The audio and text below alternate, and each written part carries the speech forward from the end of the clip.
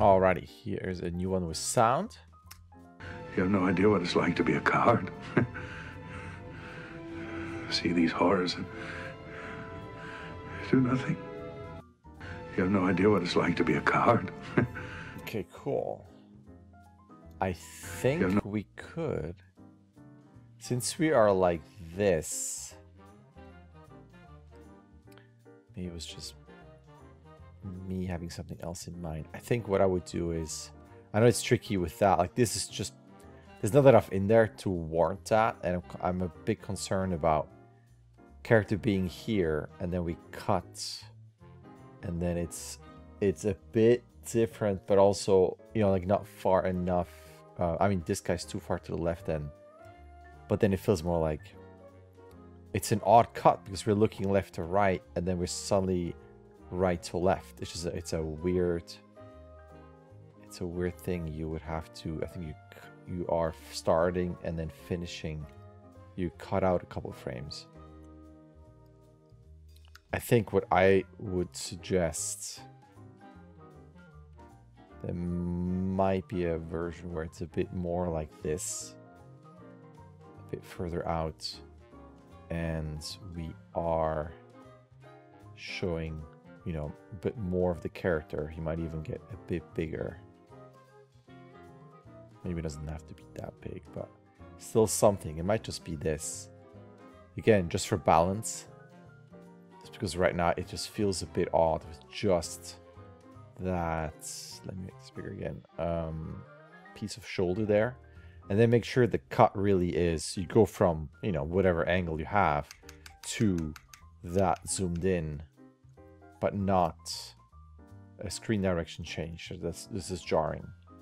And then for this, just to make it really work, it could be just a bit closer like that.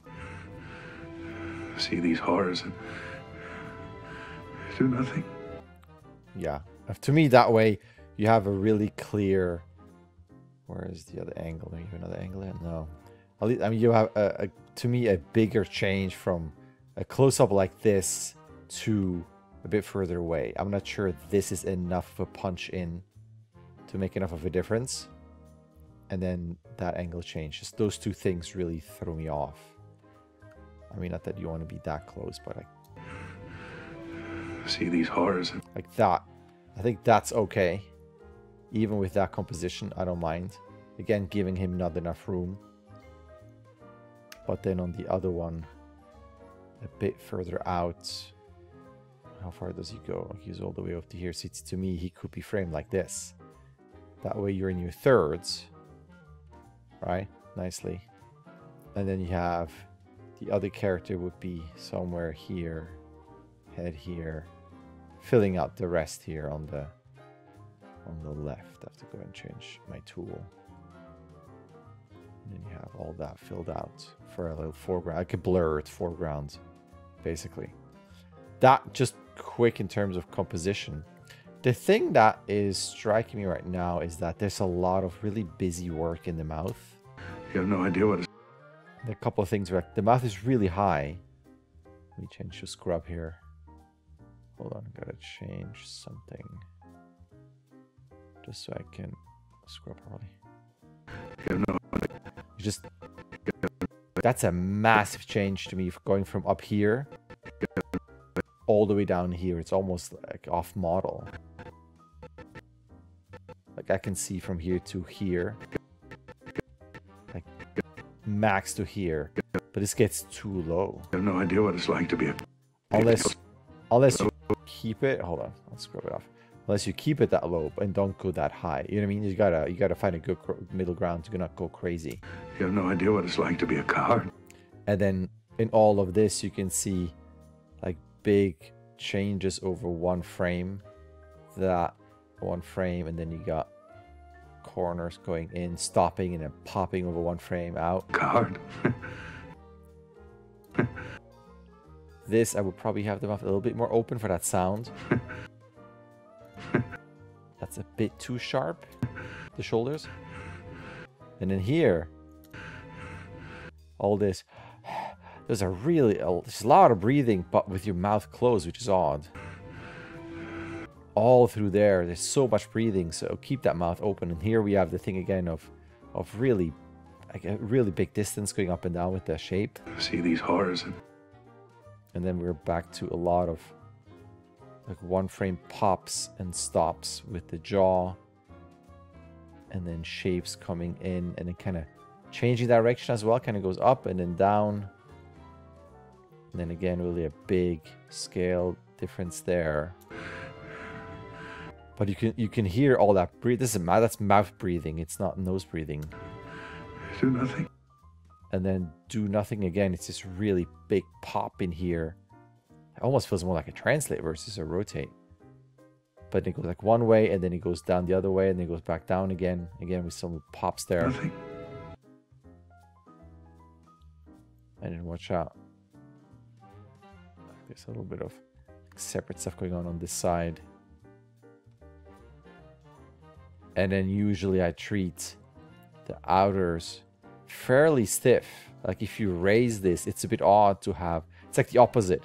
See how you have a little bit of movement? That's actually how I approach the eyebrows, where there's a little bit of movement here for some fleshiness, but everything else is through this and this section, the mid and the inner and the mid, and not keeping this locked and only the outers going up, because that especially feels weird with that big shape going up here. And then at the end we have them go down again, but then separate, like this here, but nothing here, and it's only here, a bit more here. It feels a bit wobbly. You have no idea what it's like to be a coward.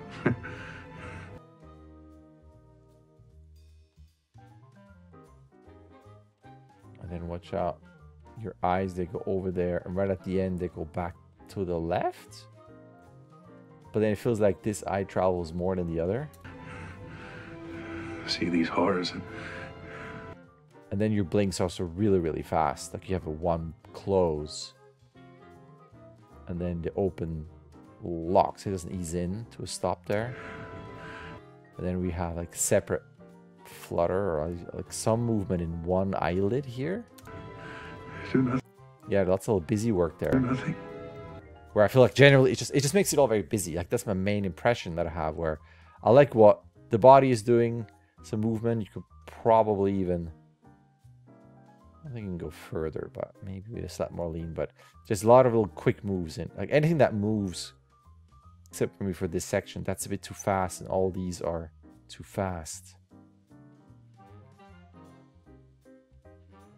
I don't mind, like, you know, going into fine detail in terms of like a quiver, but then that would be concentrated around here while we still have the mouth open for some mouth breathing. You have no idea what it's like to be a coward. You have no idea what it's like to be a coward. And then careful that we don't have things kind of starting and stopping at the same time. There's a little bit of a move over, stop, and then shoulder up, stop at the same time. And it gives us a bit of a, like hitting a wall with this as well. See these horrors. Yeah, the biggest thing is that, like, how that doesn't connect to the sound at all. Do nothing. And then if you do know stuff, like again, this feels separate. And on something like that, like once you go down like this, let's pretend you will go down this far. That to me is when you will go bam, bam, down, and that's when those the nostril corners go down a little bit, not too much of the nose tip will go down, and a little bit in here, because it's the jaw going down that pulls that skin down as well. That's how you get that fleshiness around here. But right now it feels just too separate. So I think as an idea still works. I can rework the camera a little bit as mentioned at the beginning, but then the facial work is too busy. Like really watch out, listen to the sound because of the mouth opening, and then simplify things a bit more so it's not that much jitter in there, if that makes sense. Alrighty, thanks. All right, there's an email. You can sign up. You can start whenever you want. You can submit whenever you want. You get 16 submissions. Either way, a like and subscribe would be awesome. All right, thank you.